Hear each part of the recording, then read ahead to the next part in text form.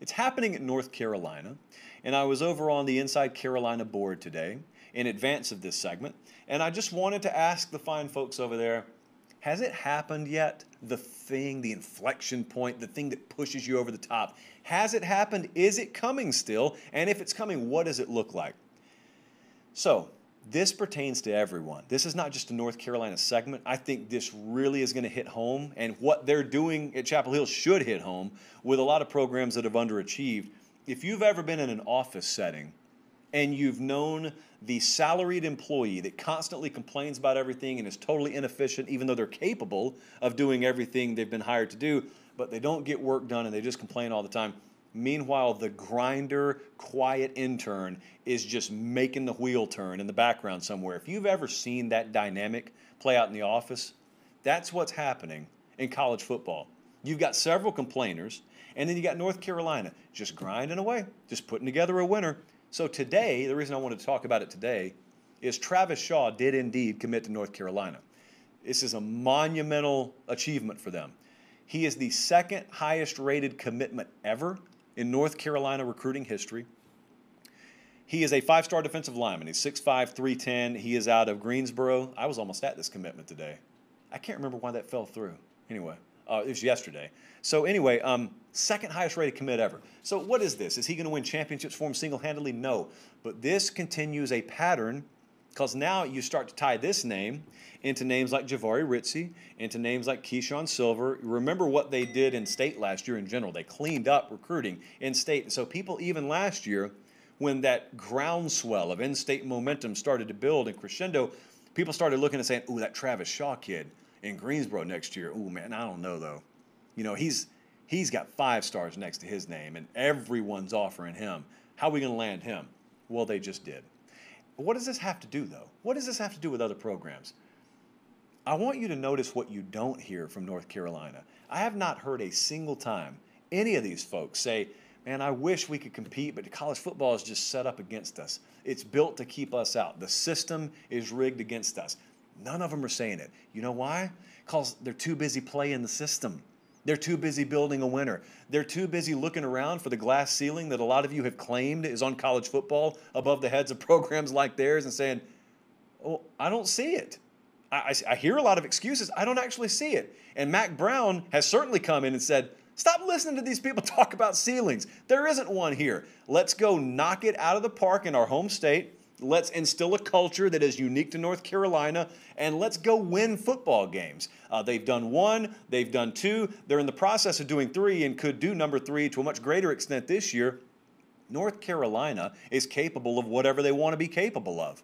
The only thing that has stopped them and many other programs in the past is just not believing you can do it and not getting the right mixture of people in there. So not only do they have the staff, not only are they recruiting with their hair on fire, not only do they have quarterback solved now with Howell and in the future with Drake May, which don't discount that at all, even though I listed it like 4th, not only have they done all that, not only do they have an incredible culture, players want to go there now. Coaches, administrative types, graphic artists want to go there now.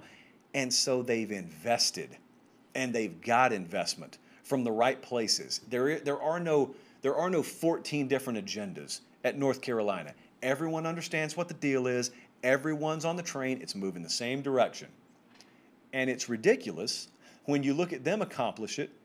And they're doing it with a coach that a lot of people kind of scoffed at when he was hired.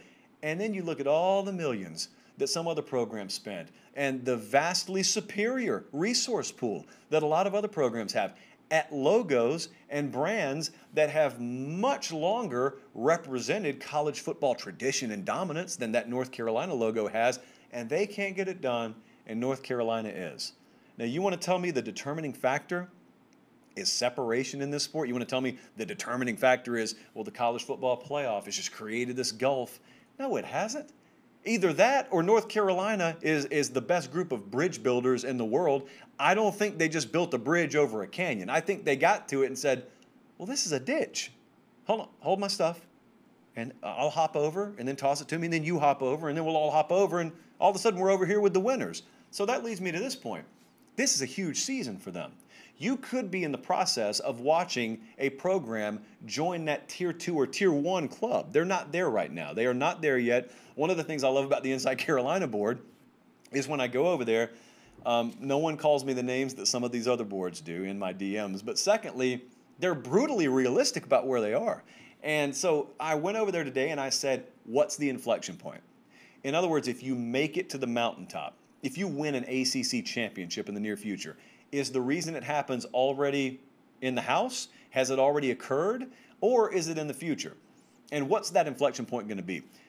I think the consensus amongst Carolina fans is, well, we have not gotten that landmark win.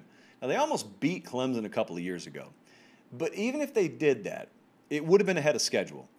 But if they go to South Bend this year, for example, and they were to beat Notre Dame, they had trouble with them last year. If they beat Notre Dame this year on the road, depending on what the Irish are at that point, that could be it. But I think we all know what ultimately this is leading to. Because as long as Clemson is what they are, you're just running your head into a brick wall until you top them.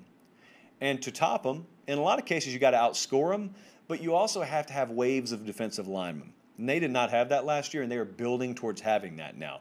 They would tell you, that coaching staff would tell you, got about 8 or 9 defensive linemen that we feel like we can play winning football with at this point. Now, if they keep recruiting the way they are, they're going to end up recruiting over some guys. That's not a bad thing. That's a very good thing.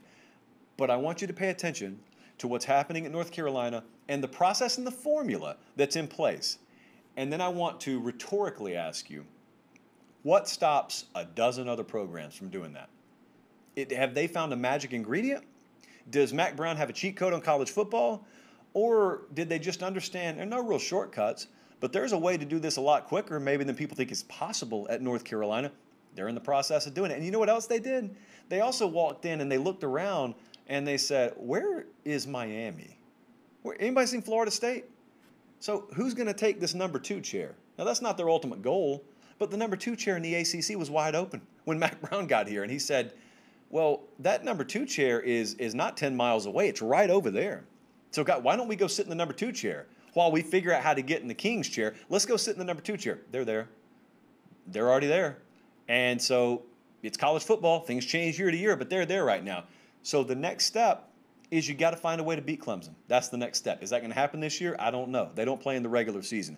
But what I'm saying is you're watching a program that is very much on a climb, and they don't perceive that ceiling to be on them the way that some of these programs do. And they don't have that woe is me mentality. They think everything is possible over there. And since they think that, here's the added bonus. Everything is possible over there. You actually can win a national championship, as it turns out, at North Carolina.